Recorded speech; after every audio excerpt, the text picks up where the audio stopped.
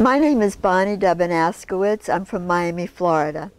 I am honored to have my quilt, It's a Keeper, in Sacred Threads.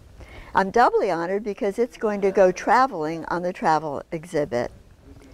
It's a Keeper, the quilt, is an outgrowth of my work making kipot for women. Kipot is the plural for kippah, which is a Hebrew word for the skull cap that observant Jewish men wear when they are, well, either all the time or when they're at a religious ceremony. Women also want to show reverence to God. And so I discovered that there was a need and a desire for women's kipot. I started making them.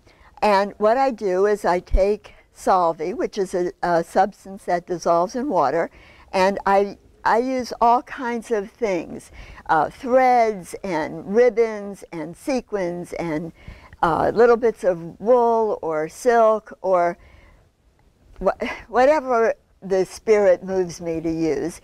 And I make 6-inch circles, which I use lots and lots of thread, and then once I'm happy with it, it could be, there might be a design or there might not be. It might be just totally organic.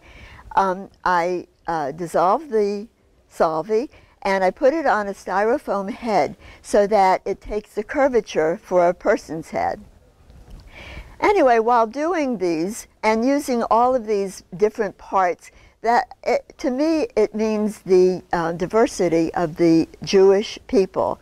No matter whether they're what the ideology or what the color or where they're from, they're still one people. What I decided to do is to show my own reverence, and by doing it in a quilt. And so what I did, of course, I left the circles flat and I made lots of circles. I quilted it to a background of metallic silk and bound it and put the sleeve on, and I hung it in my house. A friend of mine looked at it and he said in a very exaggerated New England accent, "It's a kippah."